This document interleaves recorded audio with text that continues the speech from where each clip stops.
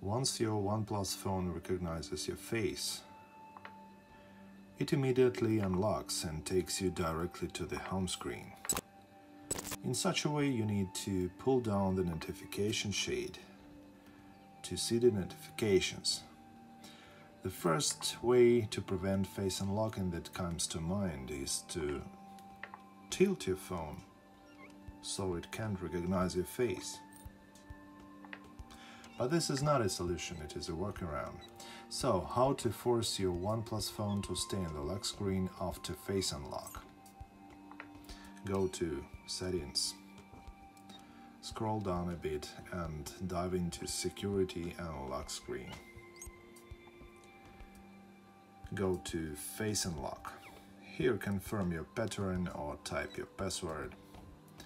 And finally, disable the option called Auto Unlock once the screen is on.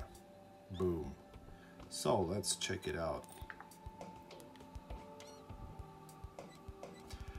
From now on, you will have either to swipe up